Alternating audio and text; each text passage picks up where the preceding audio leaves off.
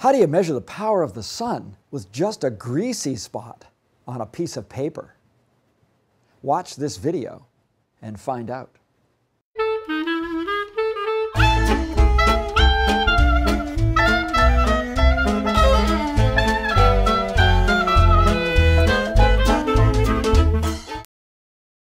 I'm Paul Doherty, and today I'm going to show you how to build an oil spot photometer, which will allow you to compare the brightness of two light sources. When I put a grease spot in the middle of a card, the grease spot allows light from one side of the card to leak through to the other side of the card. Meanwhile, the non-grease spot scatters the light from the front side of the card. When I'm closer to the light on the back side of the card, the light coming through the center is brighter than the light surrounding it. If I get closer to the light on the front side of the card, now the light scattered off the front is brighter than the light coming through from the back side. So I see a dark spot in the middle.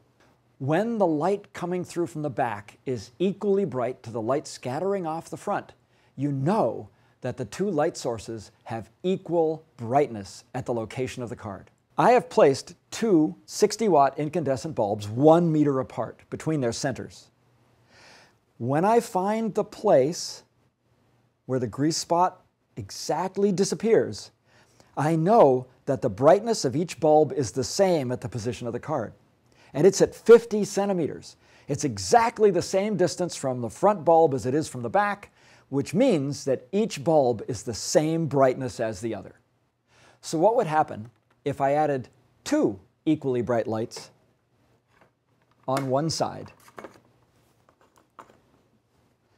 What do you think is going to happen? Where will I have to move the card so it's the same brightness with two lights on one side and one light on the other? Well, let me find out. So I'll move the card until I find a place where the spot vanishes, and that's around 40 centimeters from one and 60 centimeters from the other. Is that what you guessed? You can use this technique to compare the brightness of two unknown light sources. The makers of this compact fluorescent lamp claim that it only uses 18 watts of power, and yet that it gives as much light as the 60-watt incandescent on the other side. If that's the case, then when I turn it on and it warms up, I can use my card to find out if it's giving the same amount of power. Now, right now, I have to be slightly closer to the fluorescent than to the incandescent, which tells me it's not as bright.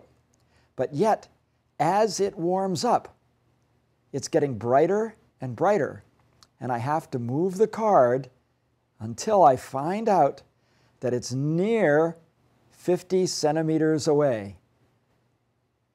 So that we just used our grease spot photometer to find out that the 18-watt compact fluorescent gives out as much light as the 60-watt incandescent. To do this activity, you'll need a white piece of paper. I choose to use an index card because it's a little stiffer to hold. You'll need some cooking oil. Almost any cooking oil will work. And what I do is I wet a finger in the cooking oil and make a grease spot in the middle of the paper. Now that you have your oil spot photometer, you'll need a meter stick. And you'll need at least two light bulb holders, maybe more depending on what you want to compare. Place the centers of the two bulbs a meter apart. You can now compare the brightnesses of different light sources. You can try incandescent, compact fluorescent, light-emitting diode, halogen, and even the sun. So grab your grease spot and go out and compare brightnesses of light in the world.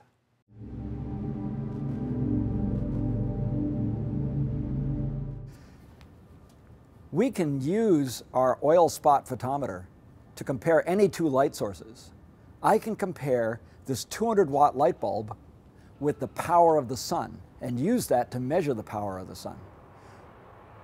So when my card is closer to the sun, you see the oil spot, which is the light of the sun, is brighter than the surroundings, which is reflected light from the bulb. When I'm close to the bulb, the oil spot is darker than the surround.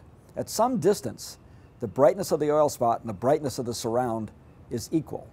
When I measure the distance from the center of the card to that position, which is 8 centimeters, and knowing that 8 centimeters from a 200-watt bulb is the same brightness as 93 million miles or 150 million kilometers from the sun, I can calculate the power of the sun.